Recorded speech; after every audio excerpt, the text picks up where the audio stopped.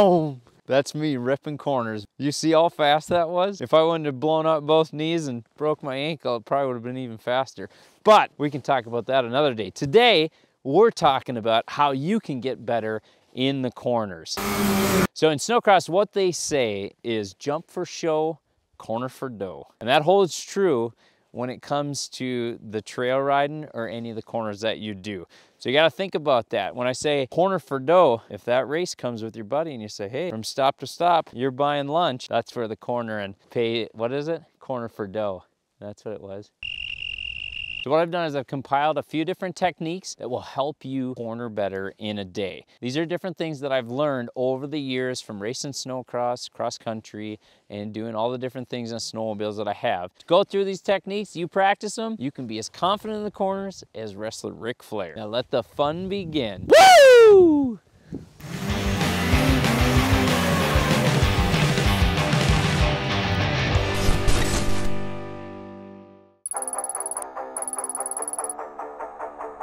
Leaning. So leaning is the thing that helps you go faster around the turn.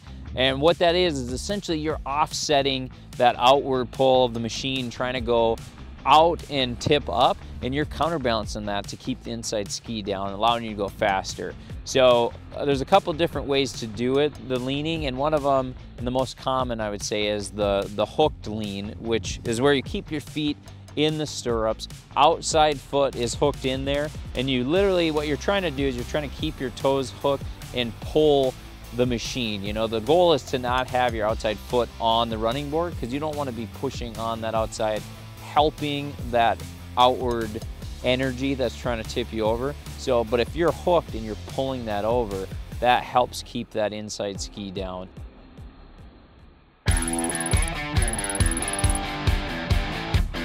So unhooked is a little bit more advanced because when you're doing a regular hooked corner, you eventually run out of leg. And you run out of leg a lot faster when you're about the size of a 6th grader like myself. When you unhook, you're going from 4 points touching to only 3. And that brings instability, which kind of feels a little bit weird when you first start doing it. But a tip is to take your leg, the foot that you unhook, and actually pinch the seat with your leg. So you kind of sandwich it using your knee, grab onto that seat, and that kind of holds you in place and makes you feel a little bit more stable when you're doing an unhooked corner.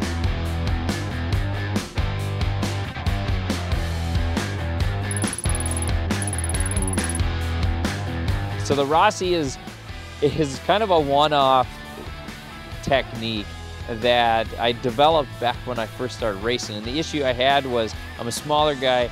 I couldn't lean near as hard as some of the taller riders, which means I couldn't go as fast on the turns. So I needed to learn how to do an unhooked corner without bouncing all over the place and without fatiguing myself so bad by mid-race where I couldn't even hang on anymore. So I developed the Rossi, which is essentially you move your foot back behind you and it drops your knee down kind of below the running board. And what it does is it kind of creates a mechanical bind, your knee does, where it holds you from going back at all. So you don't have to worry, you don't have to use any energy, I should say, to keep you forward on the machine, to keep pressure on the skis. And it also just allows you to kind of sit there, and the only energy you have to do is literally just turning the handlebars. So it has its advantages, but it also has its disadvantages. So it's something that, you know, I wouldn't spend a lot of time unless you plan on doing some racing, or if you really want to pursue, or you really have struggles, I should say, with fatigue in the corners or something like that.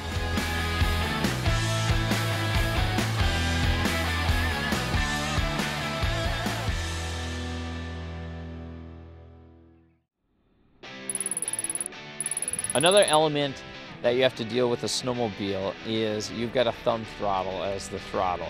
Now the issue with the thumb throttle is it's fine when you're sitting behind it, but when you come into a right-hand turn and you go to lean and you turn the handlebars and it starts getting closer to me, you get to a point where your wrist will not bend far enough to be able to continue to hold onto the handlebars, lean, and hit the throttle. So the technique that you want to use is you want to roll your hand.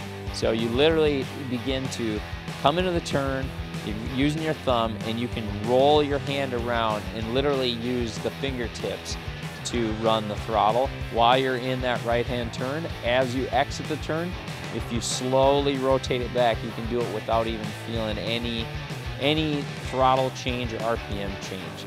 And it takes a little bit to get used to doing that at first, but once you do it, you instantly feel more control in the corners where you're not dealing with tipping up in the turns, because you're able to counter that with that extra leaning that you're able to do with the rolled right-hand turns.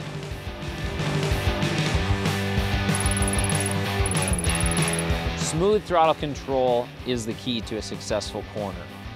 When you go and you chop the throttle and you hit it hard, front end pulls up, the skis get light, you lose kind of all of that steering input, which causes you to push, then you let off, skis drop down, you get a ton of ski pressure, then you run into rear traction troubles where the back end can slide, and then you get back on the gas, and it's just this repetition of forward back causing instability to the front and back the whole way around.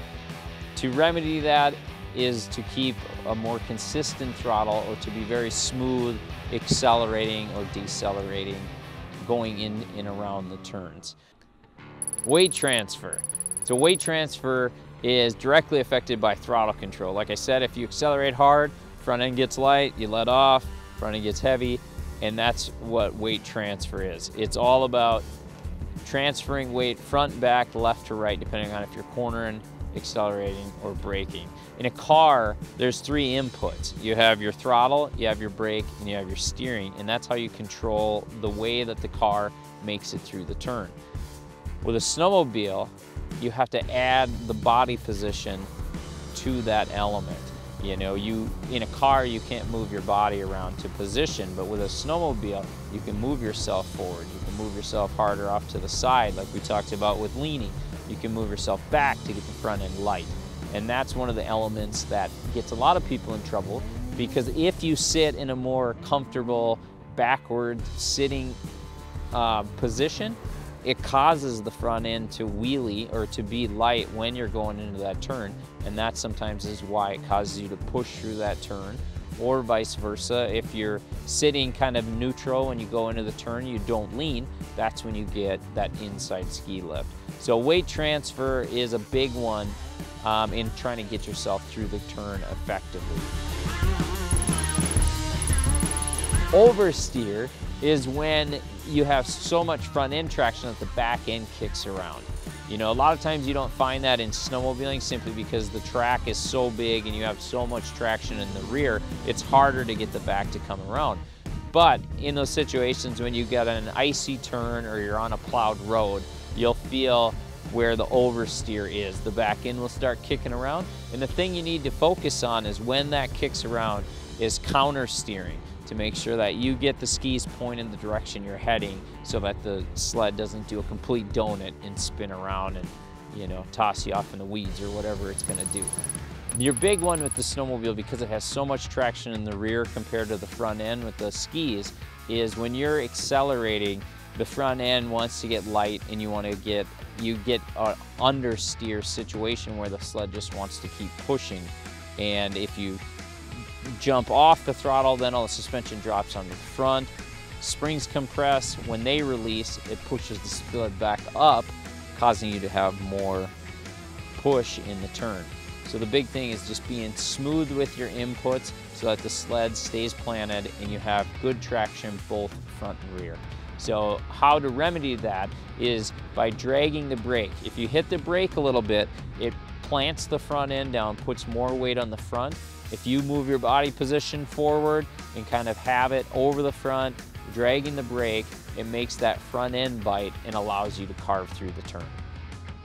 So that concludes how to corner better in a day. Those are some of the main tips that I think have helped me progress over the years, and it took a lot of time of riding trails, racing cross country, snowcross, all the other things to kind of learn them, and I don't want to say perfect them, but get better at them. And that'll be the same thing for you. You know, go out there, try them, and see if you can notice you getting better in the turns. So if you guys have any questions, be sure to drop them in the comments. I'll do my best to reply to them. And outside of that, thank you guys for watching, and we'll see you next time.